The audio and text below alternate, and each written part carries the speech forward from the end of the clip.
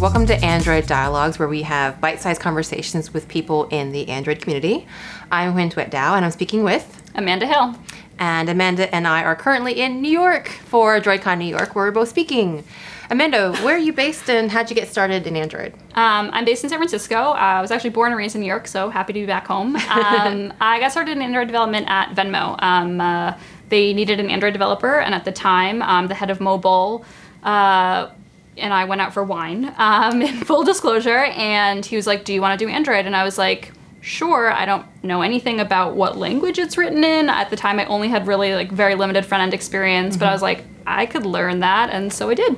Your talk this week is on an expandable recycler view? Yes. So I'm giving a talk on custom views, and I have to say that actually my first experience in custom views was actually trying to break apart ExpandableListView and trying to get it to do what I wanted. So I really, really enjoyed your talk because it sounds like you're taking the concept of ExpandableListView and then bringing it to the awesome recycler view. Yes, that is exactly what I'm doing. And I've actually taken one of the classes to achieve the expandable recycler view is ExpandableListPosition, which I literally copy and pasted from the Android SDK because it has packaged local scope, so I couldn't just use it, but was very much so inspired by their solution. Can you kind of explain, I guess, the situation that led you to kind of creating this expandable recycler view library? Sure.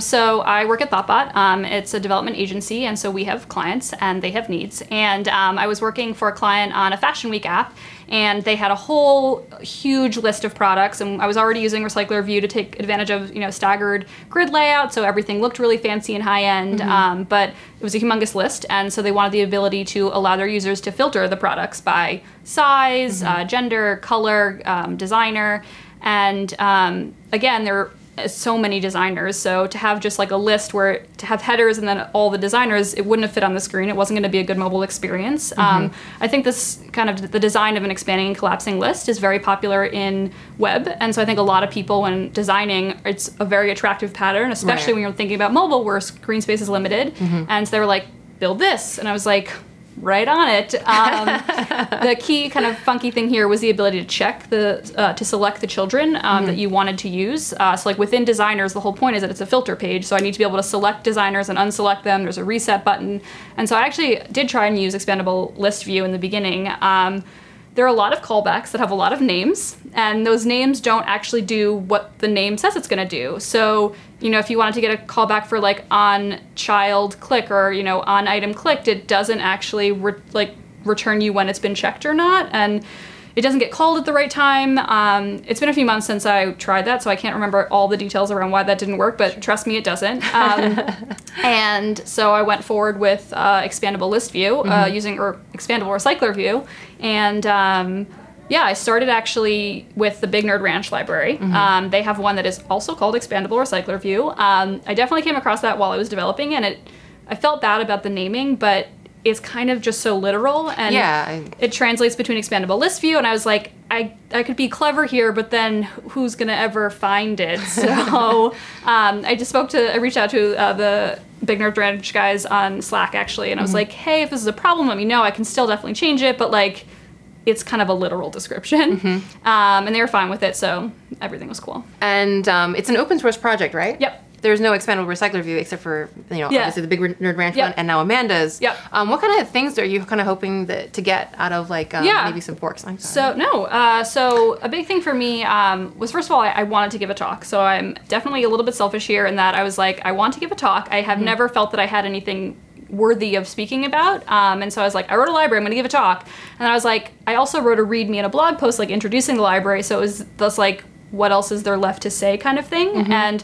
I realized that in developing the library, I was able to look at the Big Nerd Ranch version because it's also open source, but there were reasons why I couldn't use it, and I was like, okay, so I could explain those reasons without by any means bad-mouthing them. I had different client needs, and then also talking about how I approached my solution, and I thought that was an interesting kind of story. I think it's a little bit about how RecyclerView works on a deeper level than people might necessarily be aware or you don't really think about. So I think that's interesting. So it's a very quick overview of how you would use the library, then a deep dive of how I built it. I built it with this idea of extensions in mind because I needed the ability to check children, and I wanted to have different, group price range had to look different than designers, so different view types. So the library comes with 2 extensions, actually. Oh, cool. But I'm kind of hoping that at the end, people like are inspired to go and either ask for their own extensions or build their own extensions. I've actually been like really disappointed in like GitHub's like forking stalkability.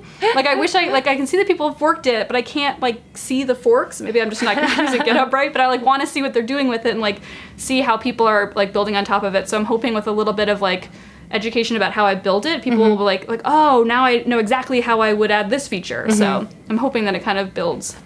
So something that you brought up, which I thought was really interesting, is that one of the difficulties is that the situation you were talking about was like about multi-dimensional data, whereas you were saying that RecyclerView is more kind of one-dimensional in terms of data sets and like how that's structured. Yes, so that's one of those like nuanced things that you take for granted, I think, in working with RecyclerView, and it's the kind of thing where I don't by any means like want to teach people because I think everyone knows it, but the way that RecyclerView like goes about creating views is a several-step process. The first step is it calls getItemCount, and it uses that number to first be like, is there anything that I need to show? I'm not going to waste time inflating views if there aren't any. But then second, it kind of uses that number that you return as the upper bounds of the number of views it needs to create. Right. So let's say you need, getItemCount returns 5. So then after that, it's going to call getItemViewType, and when it calls getItemViewType, it passes you a position.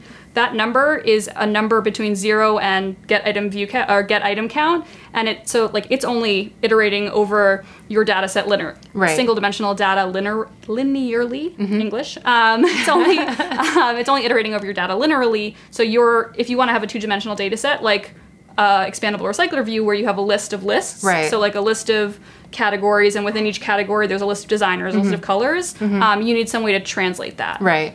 And then once you do translate that, the question is like, do you have a new list that you store all those translations in? So like what you see on screen is translated, or do you have your one 2-dimensional array and some way of kind of going back and forth? Yeah, and flattening it kind of thing. Exactly. So, interesting. Yeah, and you never really think about it that way, because you think about it a lot of instructors like, oh, you can do a grid view, and you can do like all these kind of different layouts with RecyclerView, but it is inherently linear. I never thought about it that way, but that is absolutely correct. Yeah. And so when you actually do have naturally multidimensional data, then it's a little bit tough. It's a little harder, and I think a lot of people, there are a bunch of really cool solutions out there for headers, because I think headers and footers are the most common thing that people need.